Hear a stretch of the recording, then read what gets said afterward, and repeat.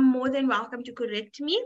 So, Sinovuyo is a 23-year-old young Black woman hailing from Sterkspruit, Eastern Cape, who is strongly passionate about entrepreneurship, education, and law.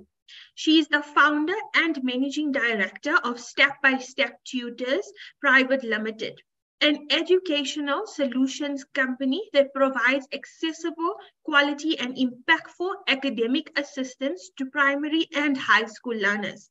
She is also the co-founder of Mila Mbokodo, a woman empowerment non-profit initiative aimed at empowering adolescent girls and young women. She holds a Bachelor of Commerce majoring in law from the University of Witwatersrand, where she is now pursuing a Bachelor of Laws Degree. Throughout her years as a university student, Sinovuyo has served in various capacities. She was elected as the Student Development Officer of Sunnyside Hall of Residence and served as the Vice Chairperson of the Businesswomen Association Wits student chapter. She identifies herself as an impact-driven entrepreneur and is an Allan Orbis Foundation candidate fellow.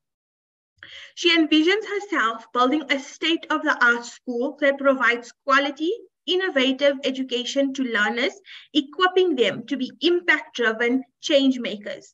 She further envisions herself spreading her wings by building, scaling, and leading multiple businesses in various areas of interest.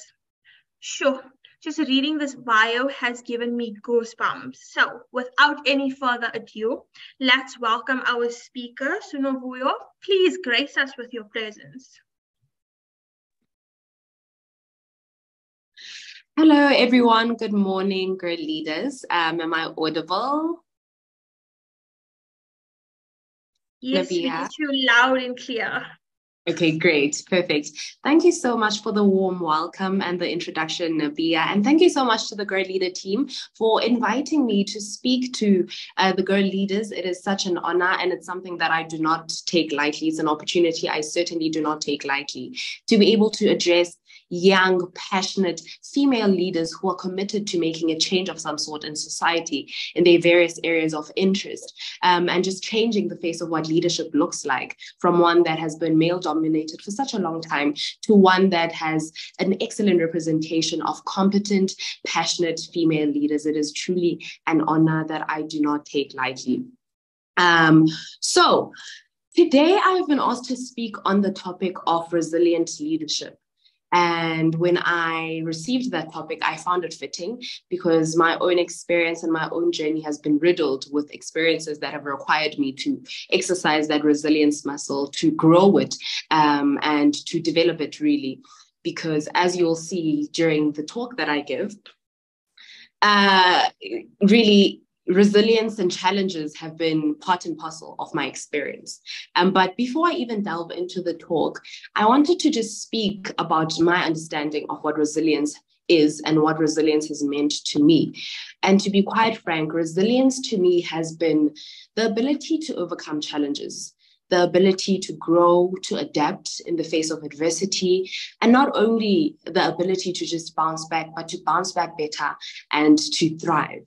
And with that as a backdrop, really, I think of the most recent, in fact, not the most recent, because really, as I said, challenges are something that I face so frequently, but the most recent significant challenge that I faced in my own journey as an entrepreneur, and I think I'll refer to myself as an entrepreneur more than I do as a leader, but we know that entrepreneurship is really an incident of leadership. But as an entrepreneur, at the beginning of the year, as the founder of Step by Step Tutors, which was already mentioned, we had quite a challenge on the day. So we have an edu center that we run in Sterkspruit in the Eastern Cape, which is where we give daily academic assistance to grade 1 to 9 learners.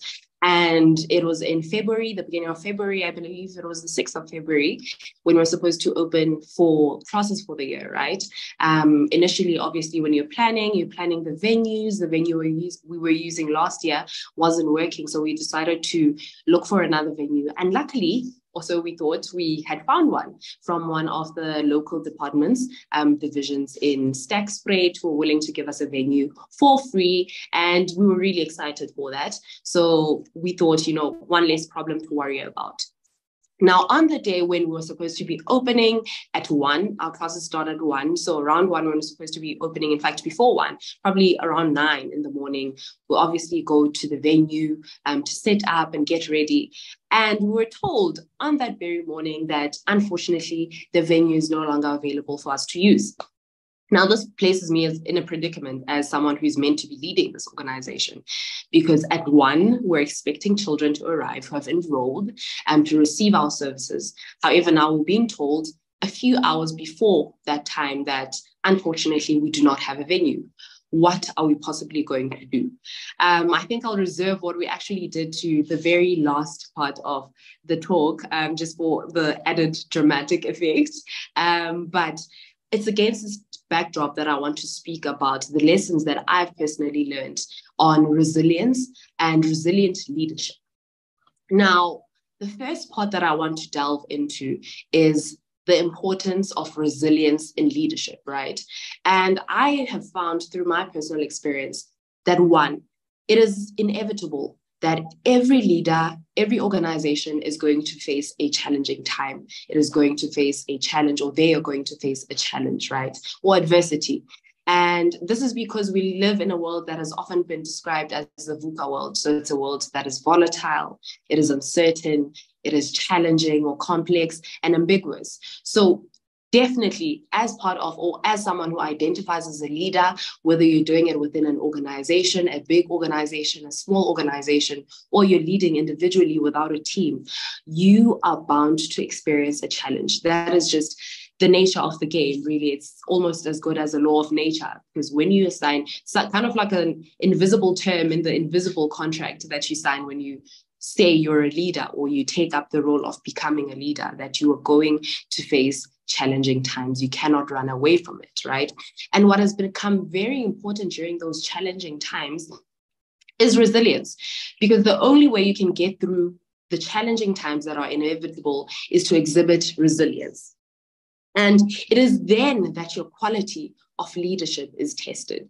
Your quality as a leader is not tested during the times when everything is going according to the year plan that you set at the beginning of the year, or is going according to every single thing that you envisioned would happen. That is, quite frankly, yes, that is a great time. You're still a leader nonetheless in those times. But the quality of leadership I've found has been truly tested, or becomes truly tested, when you're faced with challenges, when everything is not going your way, where when you're trying to fix this, on the other hand, there's something else that happens to be falling apart. When you're fixing that, everything is just falling apart simultaneously, as in the words of Chinua Achebe. When things are falling apart, that is when I found that the true quality of your leadership is tested. And now, a resilient leader is someone who's going to rise to the challenge, as someone who's going to acknowledge and understand that there is indeed a challenge, and rise to the occasion of facing that challenge and overcoming that challenge, right? And 2, I've found that resilience is important as a leader, because as a leader, during these times of hardship, that is when you, as a leader, are tasked with the duty of inspiring hope and confidence in your team, right? So, for example, where you're working with a group of people, right? When things fall apart, people look to you. It is how you react to the challenge that will determine the team morale of the people you're working with. So if in the face of a challenge, you come in and say, oh my goodness, I give up, I do not know what to do, which, I mean, obviously, sometimes you do not know what to do. And that's an opportunity for you to bring in other people, to bring in your team, to talk to your team, to see what you're going to do. But even in that predicament, you're supposed to inspire hope in your team. People are looking to you for an answer. People are looking to you for hope, for confidence, to have faith. So it's very important that as a leader, you're resilient, because it's your resilience that's going to drive the direction of the team going forward. What is your attitude? What is your reaction to the challenge that is being faced, right? And, Noluvo mentioned how she was feeling unwell, or she was feeling down at the beginning of the session, right, which I found so fitting for this particular session, because in as much as a leader, you know, in my leadership capacity, I'd consider myself to be resilient. But I'm so grateful for the opportunity to know that in my personal life, I don't necessarily have to always exhibit or be as quick to bounce back as one is expected to be in their leadership capacity or in their entrepreneurship capacity.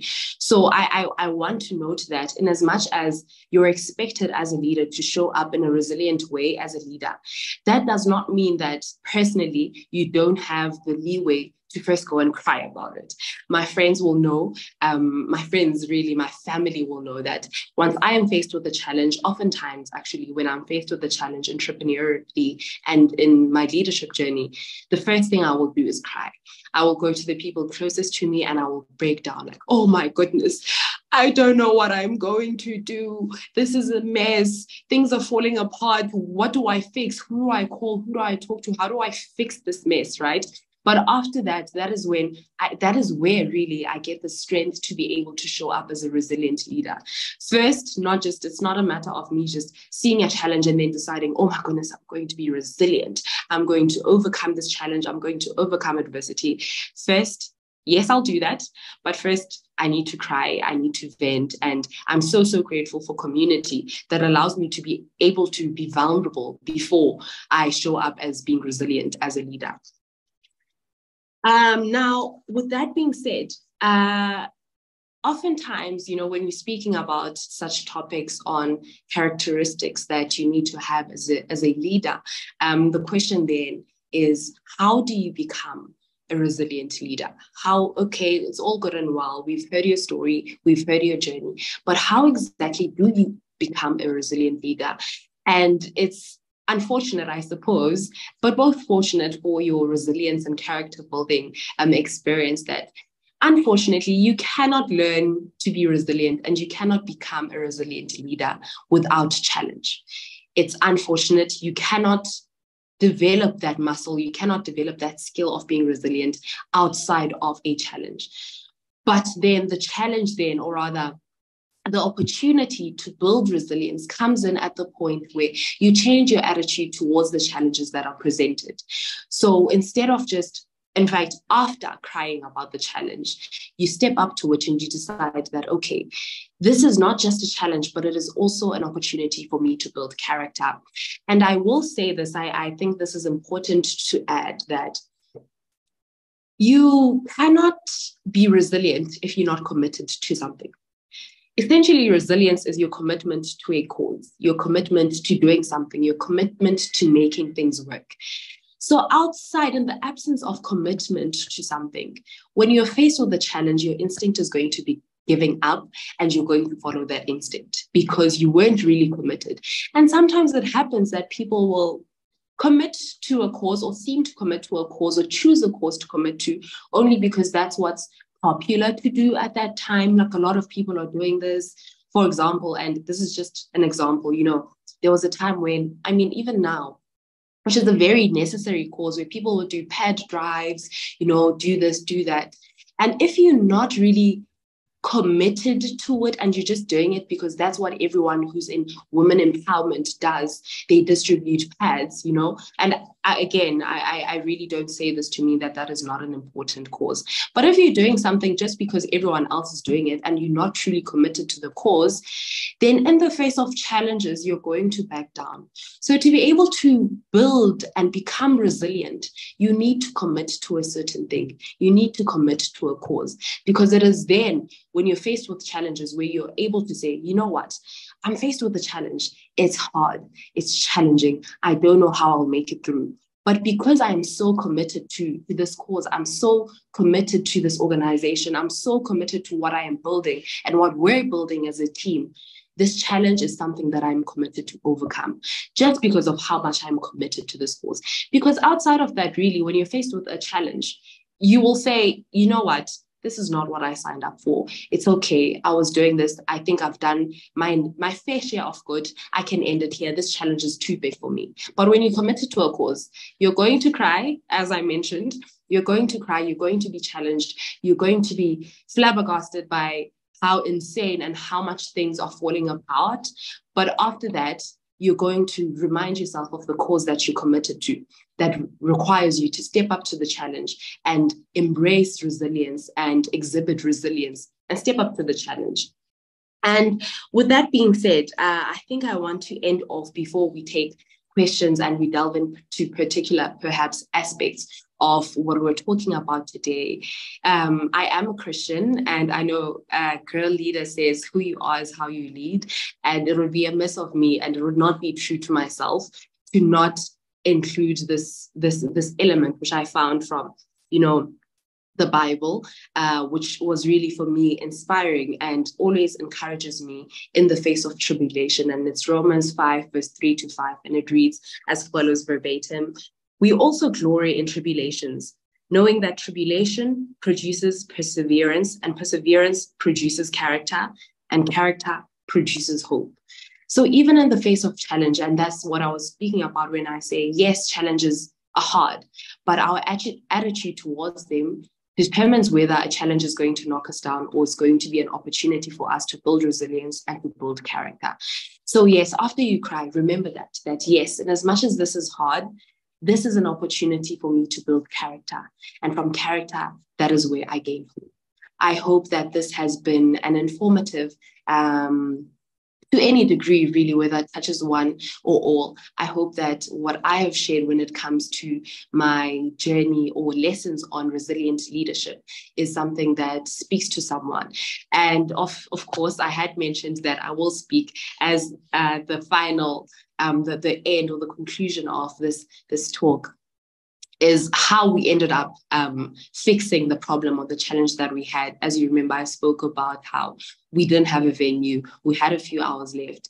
And there, after crying, after sitting down with, I remember I was with my mother on the day, just telling her how confused I am. I don't know what to do. In that instance, we had to go to different schools to see whether they could accommodate us, at least for a temporary period, until we find an actual place that we can get, because I know that is ultimately our goal. I mean, to be integrated into the schools and have the program running at schools. However, we hadn't proposed that as of yet, but we had to go to different schools, knock on different doors, got a lot of no's, obviously short notice, etc. However, I ended up walking into an organization called Sterkspruit Community Arts Center. And when we got there, the lady was delighted. She was delighted. She said, "Thank you for coming to us for this. We're more than willing to accommodate you and the children who are enrolled to the program. Please come in. You can start as soon as now. You don't have to pay anything. Just get your own chairs." Now, obviously, you have to find chairs that you're going to use for like 20 learners and tutors. But it didn't end in tears. It ended well because I persevered, because the team persevered, and we were able to overcome that challenge in that way through community, through coming together and coming up with different solutions, creative solutions to this complex problem that we didn't imagine we'd be facing in that time. So that is how that story ends. And I hope that your story of adversity and challenges ends in the same way, of overcoming, of finding a solution, and of thriving. Thank you so much. Thank you so much. That was so inspiring to listen to, simply because, like you said, as leaders, you're going to find a challenge in your life, some way or the other. And sometimes it takes, and like you said, in your personal life, it takes a long time maybe, or you can allow for it to take a long time to get back onto your feet from your setback. But as a leader and an entrepreneur,